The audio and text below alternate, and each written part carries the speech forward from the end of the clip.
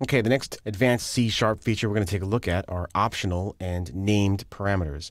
Now, up until now, when we've been calling functions with parameters, we've been supplying values for those parameters, because if we don't, then the C# compiler complains that we've left a parameter out of the function call. Optional parameters allow you to define default values for parameters so that if you don't feel like passing in a value for that parameter, you don't have to.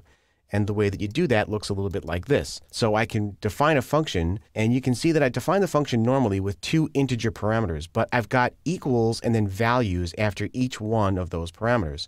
So here for my function, I don't have to supply values for a or for b, because if I don't, then a will default to 0 and b will default to 1.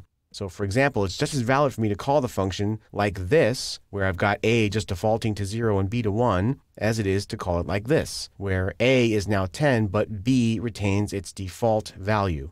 The other feature is named parameters. Now, up until the version of C#, I think it was 3.0, you had to call parameters in the order in which they were declared in the function declaration.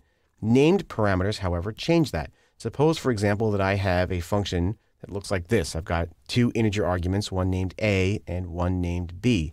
I can actually just simply call the function by passing in the name of the parameter, a colon, and then the value.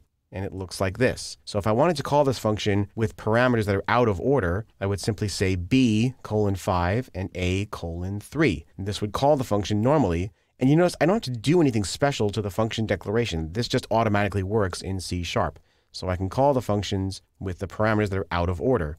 If I wanted to call the function otherwise, I could do it like this. I could call the function with just the value 3, which is now a is 3 in that case, and I would put the name of b colon 7, although in this case I wouldn't have to do that. Now notice that if you don't supply a named parameter, then they have to go first. So for example, if I wanted to do this, b colon 7 and then 3, that would cause an error because the C# compiler would say, well, wait a second, you're not supplying a name for a, and therefore I don't know which parameter you're talking about. So you have to put the non-named parameters first. Let's go over to the code and actually exercise this. So here I am in my named optional params exercise. And in the snippets, under the named and optional parameters section, I'm going to copy over the two functions I'm going to be using to exercise this. So let's just copy these guys first and paste them into the code. And I'll put them below the main function here. So I've got two functions. I've got one called my optional param func. And you can see here that I've got a param here that's param1. This is not optional because it doesn't have a default value. This one here is optional because it's being supplied with a default value for param2. And then for the third one, which is a string, I've also got a default value, which is a string value. And it's worth pointing out here that you can provide default values for pretty much just about any parameter type you can come up with. Inside the function, all we're doing is writing out what the function was called with. And we'll write out the values for param0, param1, and param2. And you'll notice here that I'm using some escape sequences. I've got a \n and a \t. That basically means do a new line and then tab in, which will make the results a little bit easier to read. All right, next I have my named param example, in which case I'm going to call this function with named parameters in the code from the main function. And again, you'll notice I don't have to do anything special to the function declaration. This just works with normal C# functions. So let's go back and copy over the code that actually exercises these. Let's start with the named parameters example. So I'll copy those lines and I'll paste them into main. All right. So the first thing we're going to do is call the named parameter example. And you can see I've got city name, state name, and zip code. And I'm just going to call them in different orders. So the first example is going to call it with state, zip, and then city. The second is going to call it with city, then zip, and then state. And then the last one's going to do zip, city, and then state. So let's go ahead and exercise that. I'm going to build it and run it. And you can see that in each one of the cases, the arguments were passed in different orders, but the output is in the right order. So each one got its city name correctly, the state name is correct, and the zip code is correct. Okay, so let's do this. Let's go back to the snippets. And let's pass in the optional parameters example. Copy this, paste it over here. So now we're going to call the optional param function. And in each one of these cases, we're going to pass in a different set of values. This one's going to pass in just one parameter. This one will pass in 2, and this one will do 3, and then we'll get to this one in just a moment. So let's save and build, and now we're going to run it. And you can see that now on the lower part of the output here, I've got called with.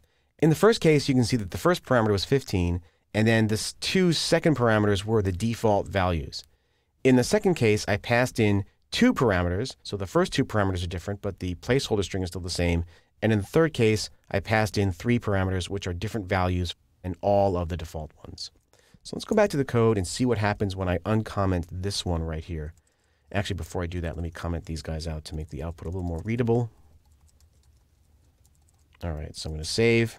And you'll see that I'm getting an error here. And the reason I'm getting an error is because the best overloaded method match for blah, blah, blah has some invalid arguments. What that basically means is, because I'm using optional parameters here, you'll see that there is no version of my optional param_func that takes an integer and then a string.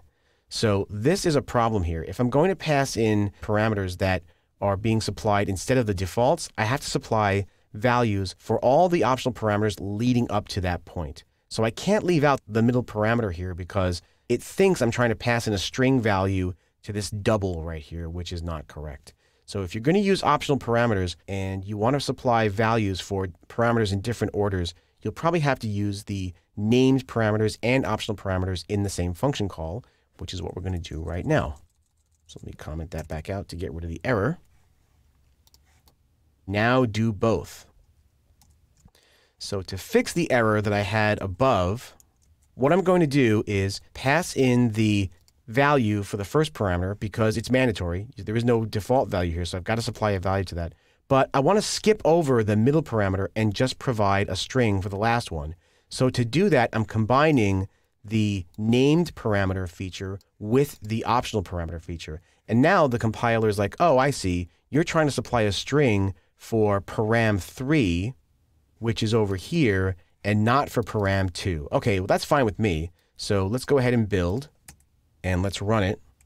And you can see now that all the cases work. And this is the most recent case we just added. So we've got the mandatory value here. The default value is now being passed in for param2. And in the last case, we have a different string being passed in for param3. So optional and named parameters really allow you some great flexibility in how you define your functions. They allow you to define default values for parameters that you don't want to make mandatory for the caller, and named parameters allow you to call functions with parameters in different orders.